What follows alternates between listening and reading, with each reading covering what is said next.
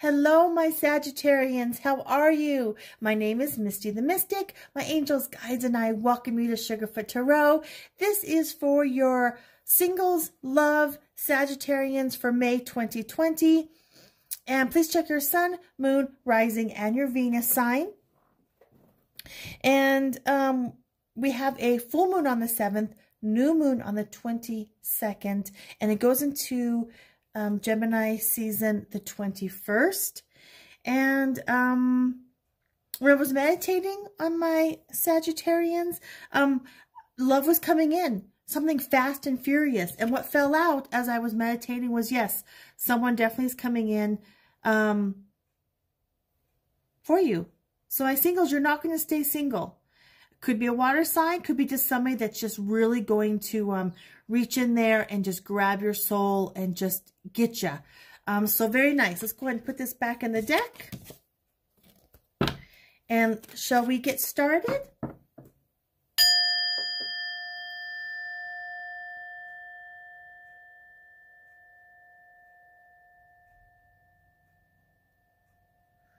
Oh my goodness, I purchased these gorgeous flowers and they smell so good. I wish you all could smell them. Oh my goodness. Okay, my Sagittarians, your flowers are daffodils. That just happened. It just happened to be in the store when I purchased them. But May 2020, Sagittarius is love, singles, and hello to all my cross watchers as well. Let's cut the deck. Bottom of the deck. 4 of coins. So you are holding on. You're holding on to past. You're holding on to feelings and thoughts and patterns. Exes. I don't think it's you're holding on to the exes. I think you're holding on to how they made you feel or what happened. Definitely we're in the earth modality, so we're slowing down. You know, Tauruses are ruled by Venus.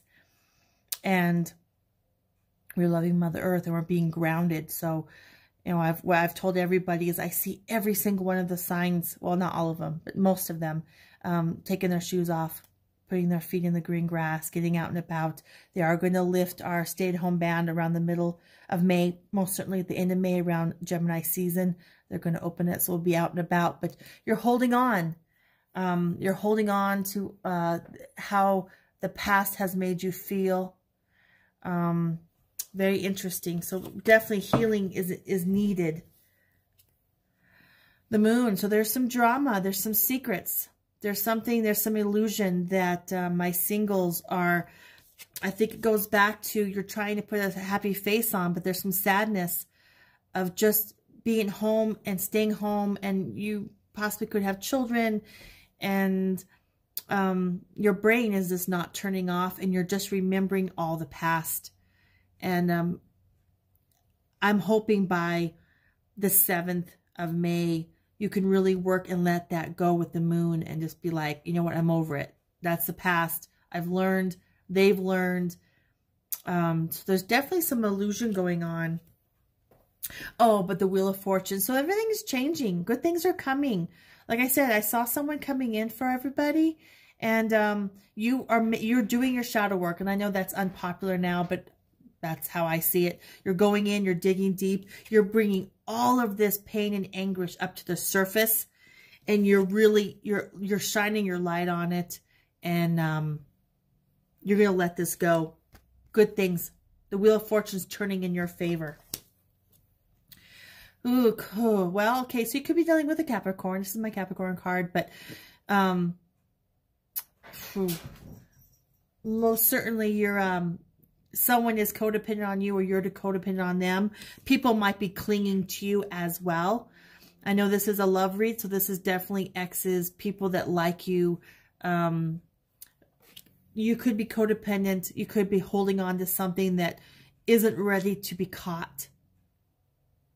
Yeah, that's definitely something that you need to work on, or they need to work on to quit holding on to you. And you want it all. There's something you're missing. There's a clue that you're missing that you want to tap into to help heal, help be successful, find that perfect love. Maybe you've had a lot of relationships and they've not worked out. And so you're holding on to that grief. That's what the illusion, and that's all karmic from past lives and contracts. Once you decide to let that contract go and you want to start this whole life over, you can most certainly heal from your ancestors' past lives, your past lives, this current life in the past, and change that and change the whole future for yourself and your children, your grandchildren, your future children. I don't have any children, so I definitely am not coming back on this earth. But, you can definitely heal from all of this. And I saw someone coming in. That was a card that fell out. So, someone is definitely going to be coming in. They may be younger than you. Or they may be much older than you. This is my fire sign, so this could be you. So I think that you're ready to let go of the past. And so there is someone out there that definitely is going to catch your eye, and you're going to give them a try. Give it a try. This life is very short. You're going to blink, it's going to be over. So continue to heal. I love you. Until next month, my Sagittarians, recycle the love. Bye-bye.